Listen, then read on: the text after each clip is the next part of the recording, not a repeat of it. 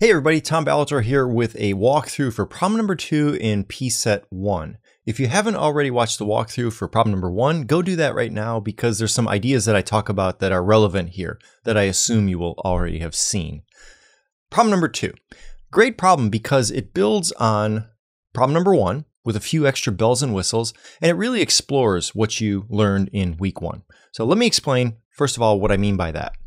3 main concepts I think are going to be useful for problem number 2.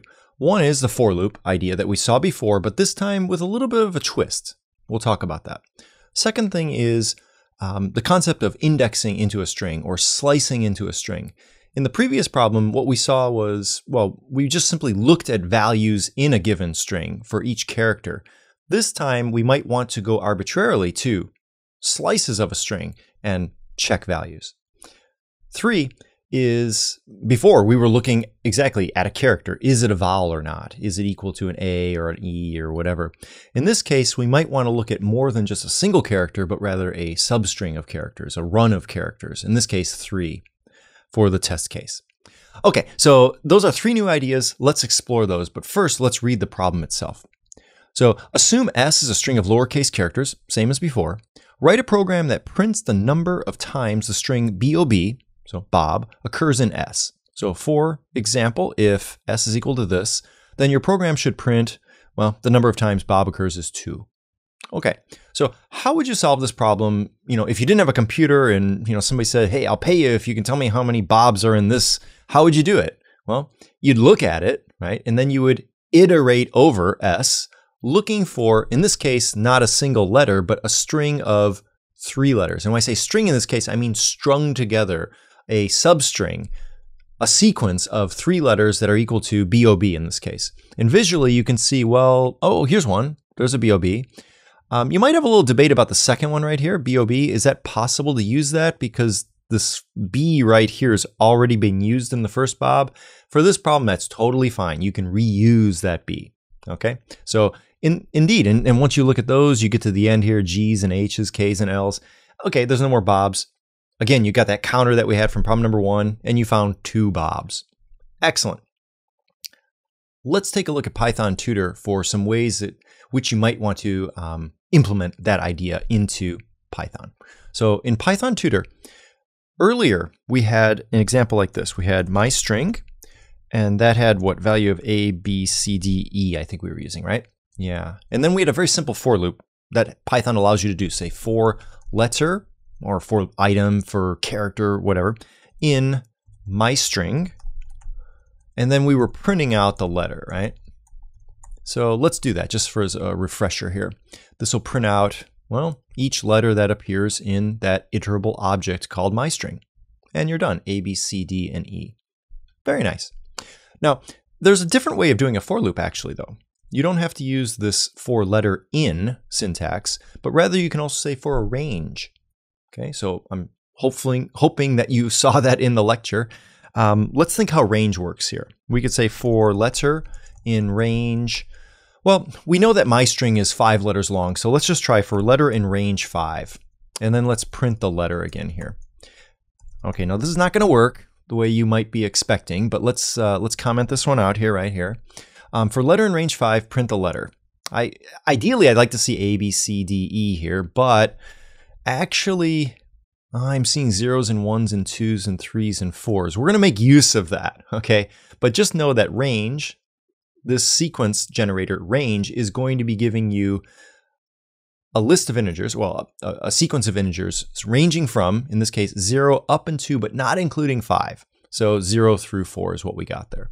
Okay, so actually, calling this for letter was really wrong. I should have been saying for something like I, that's a good letter to use for an arbitrary integer. So for I in range 5, print I. That would have worked out. Okay, so let's set the for loop aside for a second and let's talk about indexing into strings because this is related. So you might remember, again from lecture, we had something like this square bracket syntax in which we could index into a string. So in Python starting at 0, this will give me the 0th element of my string. Let's print it out. Okay, so what should that say? You know what? Let's also comment this out so we don't have to step through all that. Okay, what do you think it's going to say? A. Yeah, because the 0th element of my string is A, the first character, right? Let's try this with a 1 here. So the first, or the 1th, it's really the second one that appears here. Oh, it should be a B. And it is a B. Oh, yeah. Here's an error that you're going to see many times in problem 2 and definitely in problem 3. What's going to happen here? I'm asking for what's the 42nd element of my string? Well, it doesn't have one because it's not that long. So it says index error, string index out of range. So if you've seen that error, and you will see it, I'm pretty sure, make sure that you haven't iterated too far over something, because you're not allowed to go past the ends of the thing you're iterating over. Doesn't make sense. The computer's letting you know as your friend. All right, so that was interesting.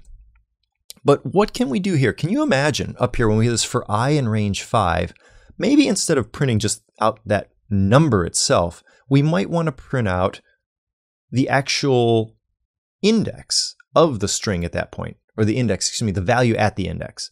So how about this? Let's comment that back in like that, and let's type my string right here, and let's put the I in the square brackets. So earlier, you know, we could have said, and let me do this wrong first. Let's say 0 right here. So for 5 times, let's print out the 0th element of the string. Okay, maybe not that interesting, but let's see what happens here. It's going to say A.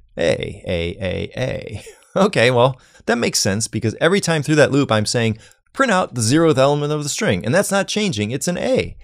But a little magic here. If you put an I is changing based on the range sequence. What's this going to print out? A, B, C, D, E. Well, that's pretty cool. Okay, so you've seen 2 types of for loops so far. You've had the for something in something, and then also for I in range something. Okay, that's great. So definitely for this problem, you're probably going to make use of these numbers that you can get out of the range because you want to index in. And let's put this on pause one more time here, right here. And let's talk about not just indexing, but slicing into strings. So slicing would be not taking just one piece, but maybe a chunk of a string. How can we do that?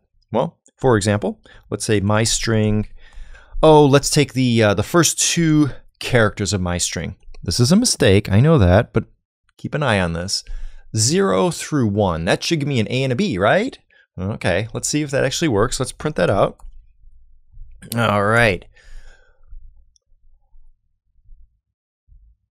Oh, it only gave me the first one. Why would that be? I put 0 and 1. Do you remember? Well, that's because technically when you're slicing into here, the left-hand element is included. So from 0, including 0, up into, but not including this number. So it's from 0 and up into 1, but not including 1. So that's only 0 and it's only 1 element. So if I really want to get the first 2 elements in the string, the 0th and the first, I can't even speak, the 1th element, this is how you would do it. That's just the way Python is. So get used to it. AB, there it is. So that's kind of cool, right?